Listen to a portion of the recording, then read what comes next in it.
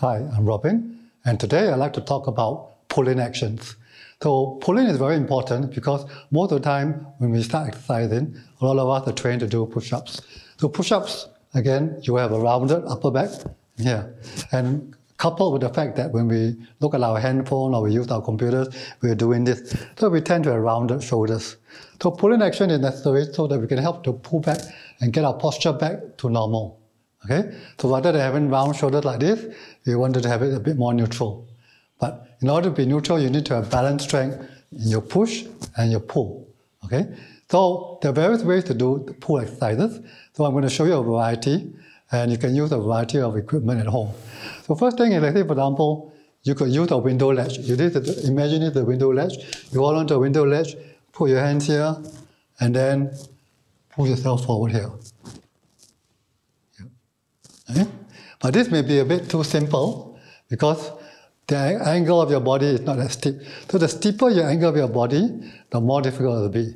So for example, if I use this thing called a TRX, which you can anchor to a door, or to a ceiling, and here. So notice here, look at the angle of my body. By adjusting the position of my feet, I can be more inclined. So the more inclined I am, the more difficult it is. I find this too difficult, I can always go backwards and my body becomes less inclined and then it becomes very easy. Okay? So you can adjust the level of difficulty such that you can get the degree of difficulty that you want by changing the angle of your body. If you have a low bar, you can also use something like this, here, and then pull. Here. So as you can see, there are various ways to do it, to use different equipment to get a pulling action. So these are focusing currently on horizontal pulling. Later in another video, I'll talk about vertical pulling, like pull-ups. Okay? So let's talk about the technique of how you do this. So the posture, first of all, you want to have the shoulders downwards. Okay? So shoulders downwards, and then we hold our rolls, and then we lean back, so we are more or less a straight line, maybe slightly arched. But your backside is squeezed and shifted forward here. Okay, so this is step one, making sure you get the posture correct here. Second thing, so the shoulders are not up, shoulders are down. Okay? Second thing is to retract the shoulder blades. Pull the shoulder blades back without bending the arms. So just get used to this action. So this is step two. Step three, once you get to here, bend your elbows, bring your chest towards the top, and then you're done. Then release. Come back and relax. And then do the same thing. Make sure your shoulder blades are down, and then pull your shoulder blades together, and then bend your arms. Okay? Now, when we actually do that, we don't really do this. We don't really pause. We actually merge everything in one smooth action. So I start here, down. As I begin to pull, and I straight away do that. So one smooth action. Okay? But it's still sequential. You still start the pull from the back first. Start the pull from the back, and then pull your chest towards the handles. So another way of training the rolls is to use one arm. So we call that unilateral training, meaning using one side. Okay? So what we're going to do is the same technique as what we do with two arms.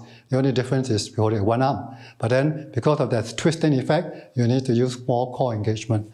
So I grab the things, I go here.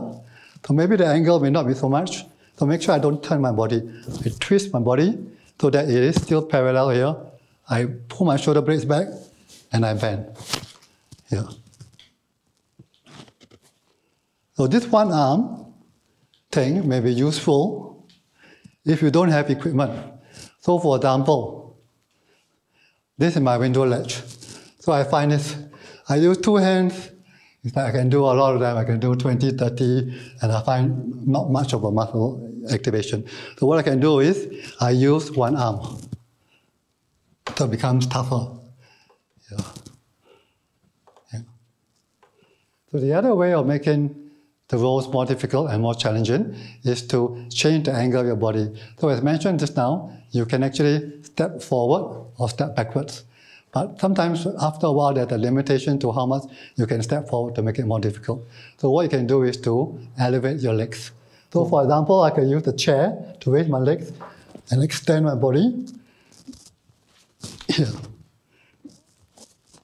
So I'm changing the angle of my body to more inclined. So that again makes it more difficult.